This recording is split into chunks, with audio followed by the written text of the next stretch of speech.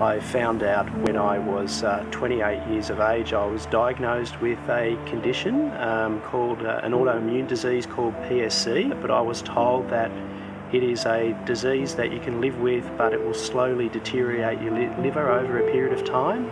I lost a lot of weight. I lost 25 kilos of weight, and I had ascites, which is retention of fluid, really badly, and had a condition called encephalopathy, which is a condition where the toxins go to your brain because your liver's not detoxifying your body.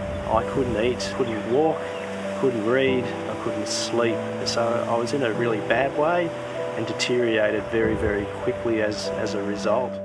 I think I've realised more now since it's happened how hard it was. At the time I just did what I had to do. But looking back now, I wonder how I did it.